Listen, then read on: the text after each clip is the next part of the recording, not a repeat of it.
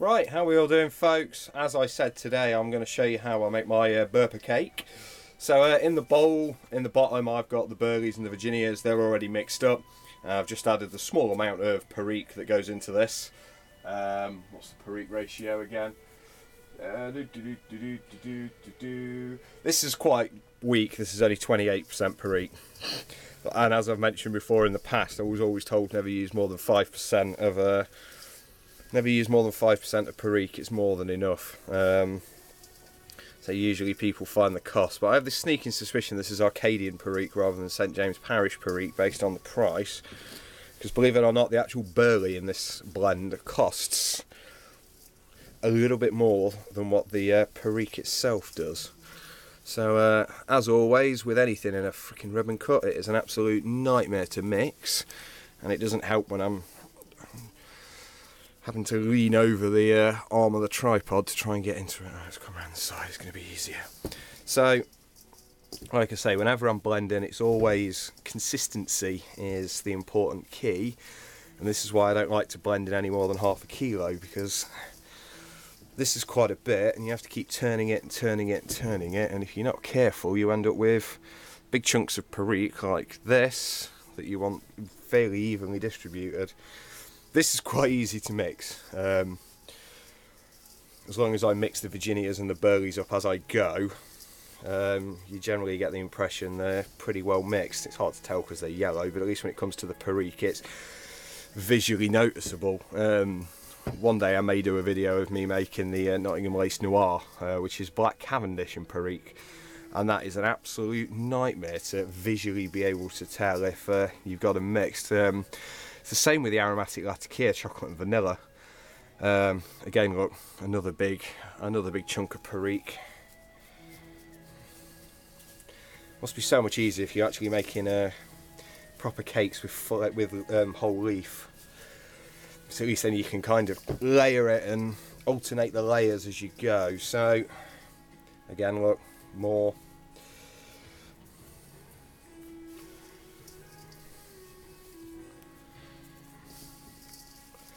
Which is often when you're smoking a pipe tobacco and you suddenly have a really strong bit, and then you may end up having quite a weak bit as well. It's often what's happened. Some of the tobaccos have stayed together too much in one place, and it's not that evenly mixed. But that's looking pretty okay all the way through. You see some of the darker Virginia and some of the slightly more brown burley that's in there. I think that's pretty much evenly mixed as far as I can tell. Still a few pockets where it's more golden than dark, but what can you do? Right, so I'm just going to pause this and I shall be back in a second to show you how I produce this cake in the blocks that I do, and also, due to request, I'll show you how I do my test batches in a smaller, more improvised press. So you've watched my hands mixing this for 3 minutes. If you're still watching, thank you. And I shall be back in just a second. Right, welcome back. So as I say, I'm going to show you how I do my small test presses. You need some trusty greaseproof paper. You don't need a massive amount if you're only doing a small piece. Just enough to wrap around the tobacco. So I've put the greaseproof paper. This is a standard 50-gram tobacco tin, by the way, and this is a lid from a 50-gram flake tin. The two kind of neatly fit inside each other. It's not a perfect fit, but for a small little test batch it's fine. Take a handful of the tobacco, put that into your lower part. Whoops. Wastage. I wonder there's tobacco all over the floor in here. So yeah, fold the greaseproof paper over the top so that the tobacco is not going to be in contact. Put that inside there.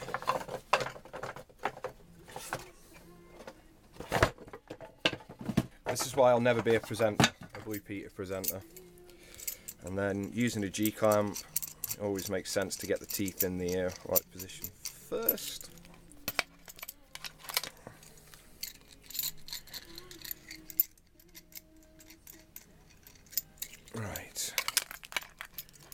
and you just keep tightening it up.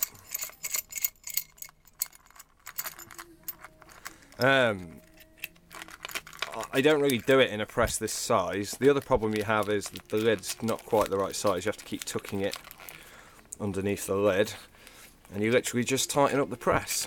Like I say, this has had some distilled water sprayed over it already, and that's it basically. That'll do you an extremely small little piece of cake. You can go up to about 100 grams in a tin this sized, but the gap in the lid is not ideal. So like I say, I only use this for test purposes. I don't actually use it for the manufacture of any of my actual tobaccos. This is just a way of testing it, but you can do this yourself at home. Take any loose tobacco, any tobacco that's loose, and you can make yourself a cake out of it, and wasting preciously expensive tobacco here. There we go. Yeah, as you can see, just from a few seconds in the press, it already starts to stay together.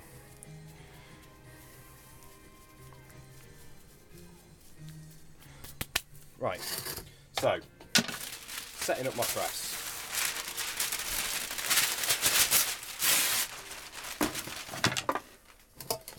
Using another sheet of greaseproof paper. Let's move this out of the way. I press the greaseproof paper down to fill the box, cover the sides, no contact. Oh, I've also rubbed distilled water into the press as well, so there you can see. And then comes the fun part, just to get all the tobacco to stay inside. Now, as you can see, when you start, you have a lot of tobacco. It's a bit of a nightmare. So I'm just going to pause this and I'll be back in a second to show you what it's like when it's full. So here we are, fully loaded. Now, this being only my second time I've ever done this in here, it's always going to be fun. Got to get it all tucked down into the corners the best you can. So you can't really see what I'm doing here. Get it all tucked down into the corners. Keep going. This corner's a bit more empty than the other. And then fold it over.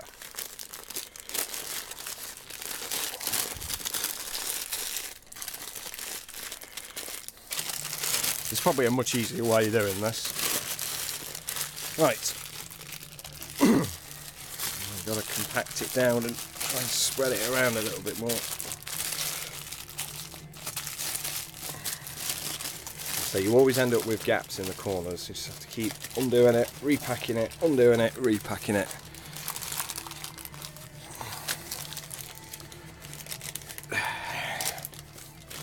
So once you're reasonably happy, there it goes. Fold it back up again. Apply the lid.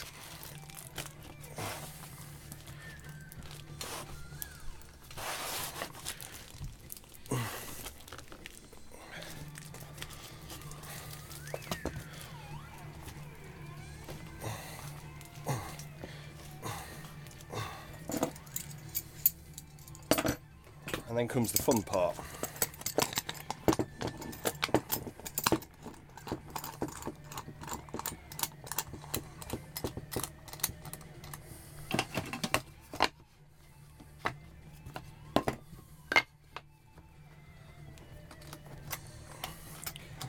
As I say, the tobacco is so thick you have to start partly pressing without the wood on and damaging the cedar. And then keep just trying to add the other bits. It'd be easier if I had more than 2 G clamps, but I only have 2 G clamps, so it's not the easiest thing. First time I did it, I ended up trapping my skin and all sorts. It was an absolute nightmare.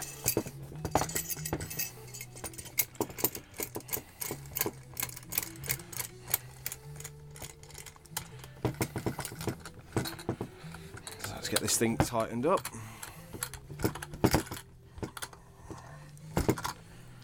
And then once we get this to start going down far enough, we can undo this clamp.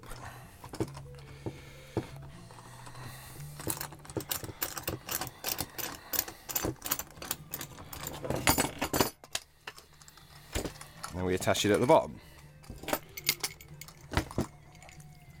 As I say, this is only the second time I've ever actually used this setup, and it isn't exactly perfect. It is a bit of a nightmare to do. Okay.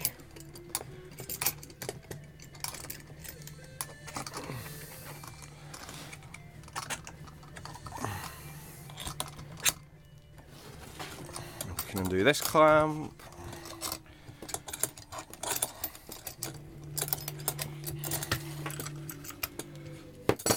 And loosen this one off a fraction. That's it.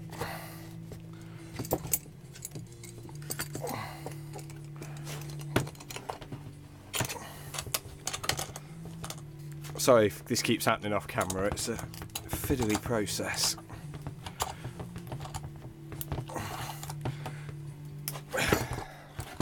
And as you see, this end is miles off.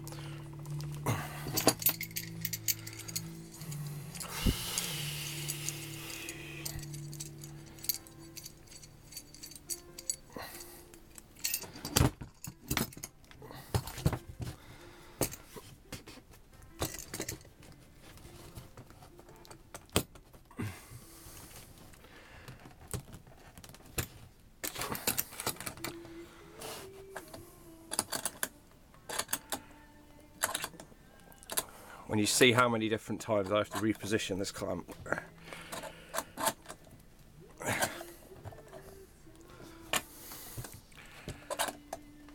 And the more you tighten it, the further in this bit goes down here.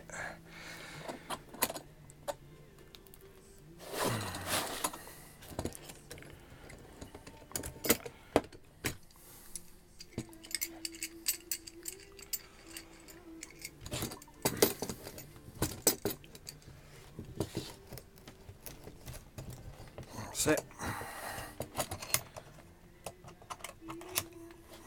Now, I don't want to tighten this up too much because it pushes the bottom end back out. Like I say, if I had 3 clamps, it'd make life a lot freaking easier, but you can only work with what you've got. And that is it. We're now on both sides, so I can just increase the pressure now.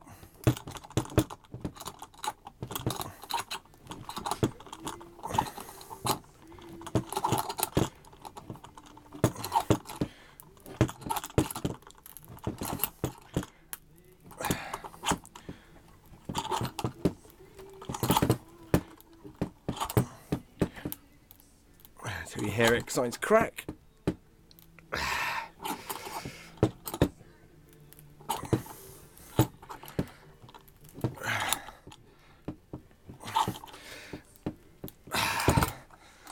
And it is in. I've got a slight raised edge just here, so I may have to loosen and slide this over to the middle, but I shall do that later. So that is how I pack up the BurPer Kake. So thanks for watching, folks. I'll be back again with more videos showing you how I make some more of my other tobaccos. See you later. Goodbye.